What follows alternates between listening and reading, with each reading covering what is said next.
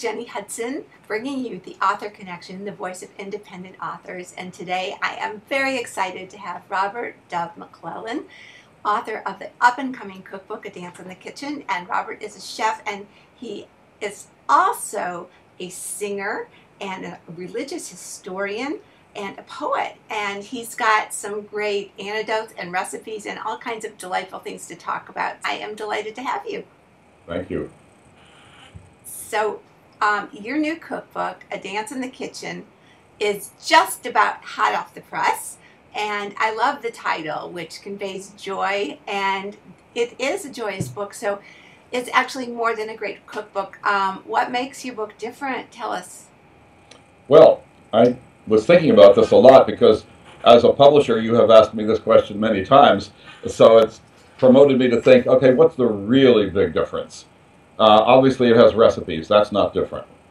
What's different, I think, I hope, is that my experience with people is that most of them are very intimidated when it comes to cooking because they think it's something only experts can do.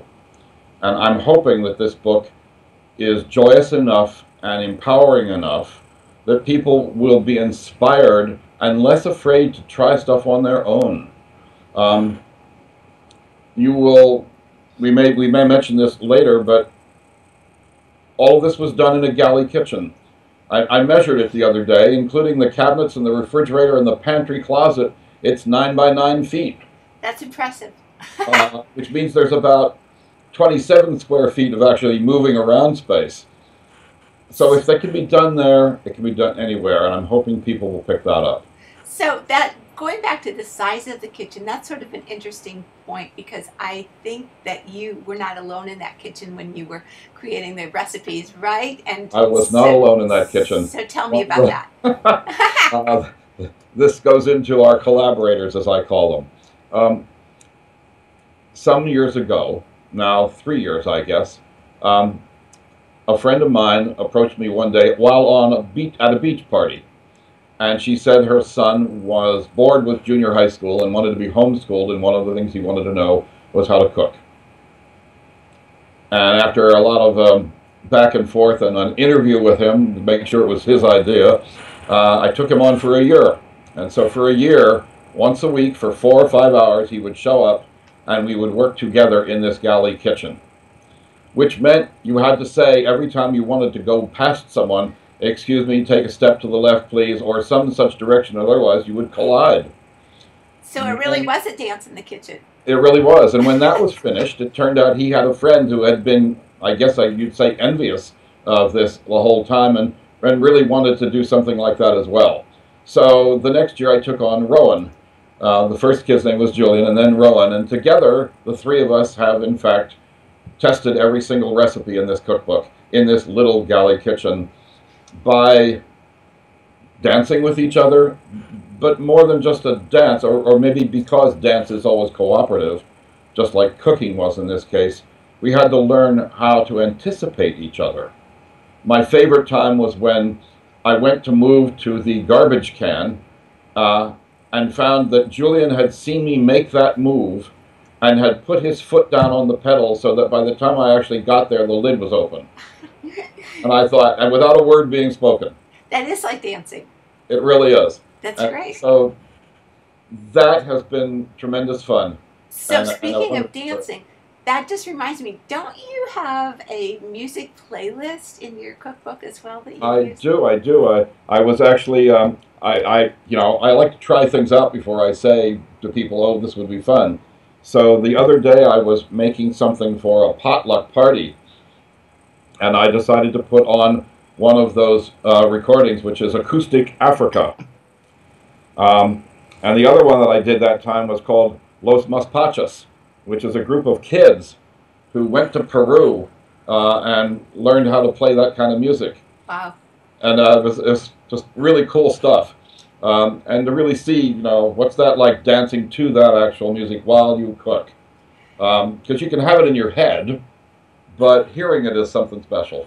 Yeah, and it probably gave you a little extra soul to put into the food. Exactly what it is. And I think that's especially true when you're doing it by yourself. When you're cooking with another person, there's a different kind of dance going on. But alone in the kitchen, it can feel like a task instead of a joy.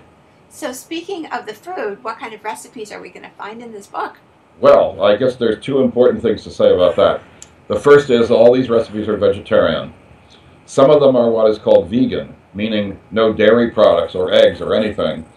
But there's a section at the end of the book which explains how you can substitute to get there if that recipe does have those things which you don't want. But apart from that little caveat of being vegetarian cooking, what I wanted to introduce people to was something that for the last 30 years or so has been called fusion cooking, which is combining ideas and ingredients from the various traditions and cultures of the world into new recipes. One of the inspirations for that came, a friend of mine was in Los Angeles and got a taco at one of those truck stops. And the taco had kimchi in it, which is this Korean pickled vegetable. They were surprised, but then I realized, well, Central America has a lot of history of pickled vegetables, so this would go very well, but with a different kind of flavor. Oh, that's And interesting. so I like to mess around with that stuff myself.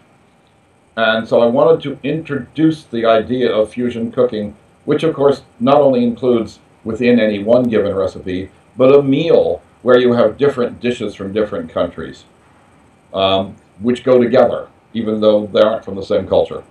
Oh, that's great. So the cookbook actually will have a whole meal that you can put out. The cookbook doesn't have the meal, but it is on my website. Oh, There's great. going to be a meal for every month. I love that. So what is your favorite story from developing the book, besides the trash can story? Right. Well, apart from the homeschooling cooking lessons, which I had to develop because this is one-on-one teaching, and that's very different than doing a classroom, and trying to figure out what does this child know and what will he need to learn and everything else. I think for me, what happened next is kind of a favorite story. Having done all of that, I put it in a file, the curriculum and all the things that happened. But the last thing that happened with that curriculum was I decided Julian had done so well that I wanted to throw a graduation party for him. And I said to him, I'll take care of everything, you just need to show up and be prepared to talk for 5 minutes, which is a challenge if you're 13 years old. And he said, you mean you're going to cook the food? And I said, yes. He said, looking kind of plaintive at me, can't I help? Oh. He was with me an entire day and into the evening as well. He really put energy into that, and I thought, he actually wants to do this now. Yes. That told me more about the success of that whole year than anything else. Oh, that's a beautiful thing. So- So, Robert, you've got a long history of cooking, so talk about your experience there. I mean, you Sure. bring a lot to, your students in your book. Okay, let's see. We have to go back probably to about 1957. Oh, my. Like all high school kids, I needed a summer job. And I got a job in a drive-in hamburger stand next to a drive-in movie theater. And there I learned all about, what happens when you grill onions all day long and the onion smell gets in your hair. And how do you get rid of that? Well, it turns out tomato juice, which works for skunks, works for fried onions too. Oh, interesting. I'll keep that in mind. Potato juice, It wasn't too long after that. I was in college, and again, the summer job thing happened, and a friend in college had just had a job that summer at a restaurant in Ocean City, New Jersey, named Watson's Restaurant, and that was a full-blown restaurant. That was like dinners, they told me, and it turned out to be true, that, they had 1,500 people every night for dinner. And I started out working in what was called the pantry. That's the appetizers, the salads, and the desserts. Excuse me. The next year, I was promoted to be in charge of the pantry. So suddenly I was having conversations with the manager and the baker and everything else under the sun, and actually managing what was going to happen with a staff of 6 people, so working under me, as they say. I never thought of it quite like that. I always thought we were a team. But that was my sort of big introduction into large quantity cooking off a menu, and learning what people did not know. A lot of these people in the kitchen were also summer college kids.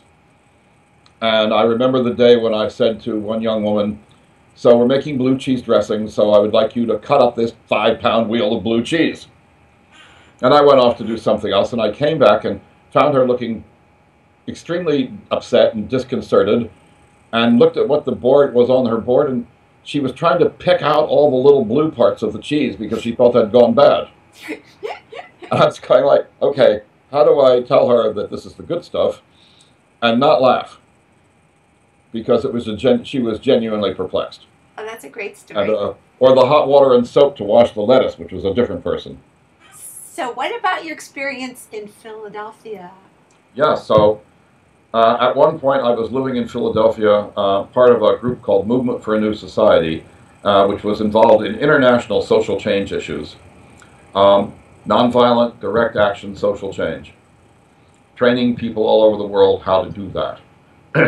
And again, one needs a job. And myself and a group of people formed a collective which ran a small restaurant.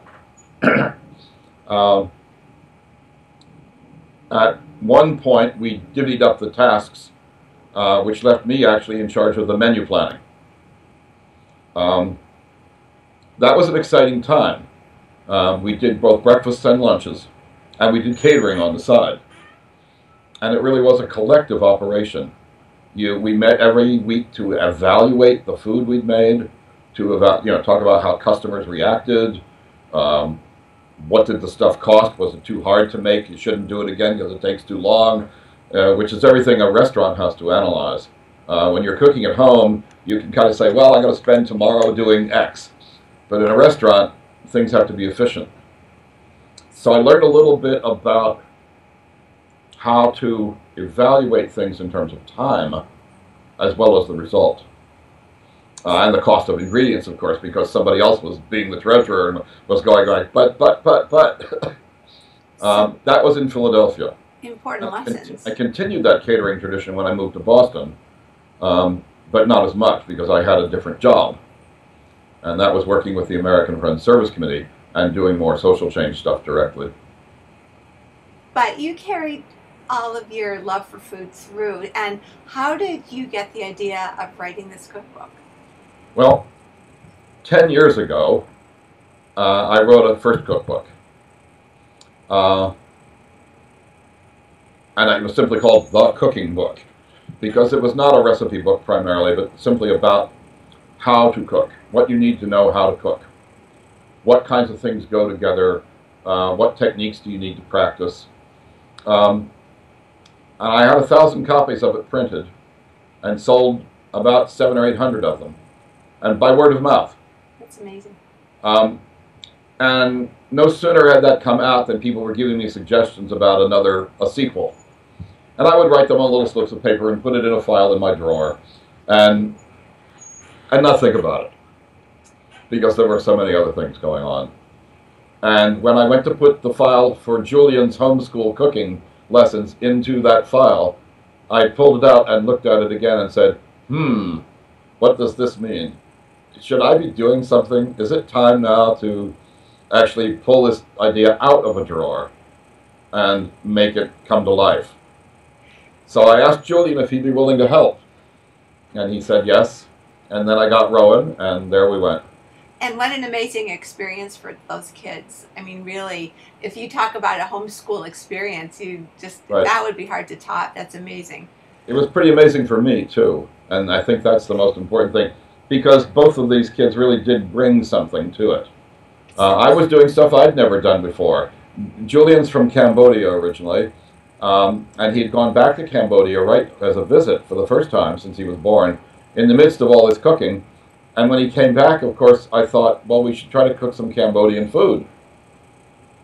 Little did I know that, like the rest of the world, the young Cambodians were more interested in eating American food than they were in eating traditional food. Oh. But we made some interesting and a couple of disastrous attempts till we figured out that we didn't understand the ingredients and had to rework it.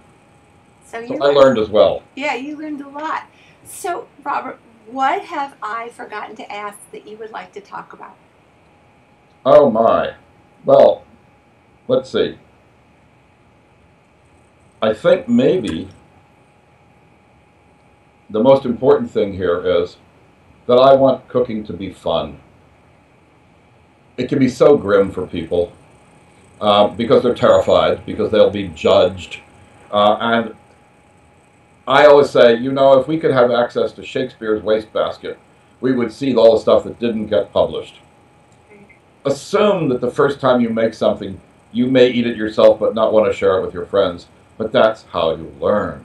It's not a failure, it's an opportunity. And I know that sounds really like New Age pablum sometimes, but it's true. And sometimes you can do a part of a recipe. I'll just share something.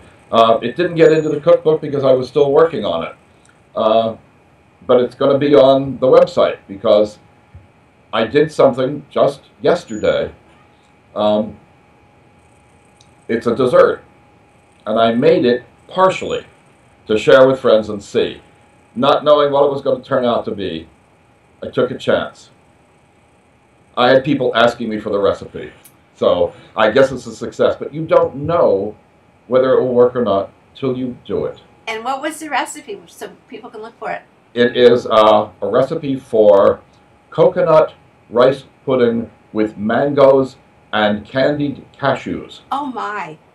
That sounds wonderful. No, that sounds really nice. Well, there's a classic dish that does this, but it's very complicated because they take sushi rice and steam it, and you have to have all sorts of sort of apparatus to pull this off. And I just simply took arborio rice, the kind you make risotto with, and put coconut milk in a pan and heated it up and added the rice and just stood there and stirred it gently for 20 minutes until it was all fluff and plump and absolutely delicious. You're making me hungry. Good, because that's what I hope happens. Yeah, so on that note, where are people going to be able to find your recipes and your book and more about you? Absolutely. So the address is very simple. I like simple website addresses. Some of them get really bizarre. This is simply fusionworld.com. Great. Hyphen in between. Yeah, and the book is going to be on Amazon as well. And on Barnes & Noble. And I believe it's going to be available in Kindle as well as in paper. That's right. So I'm very excited. Final production is soon.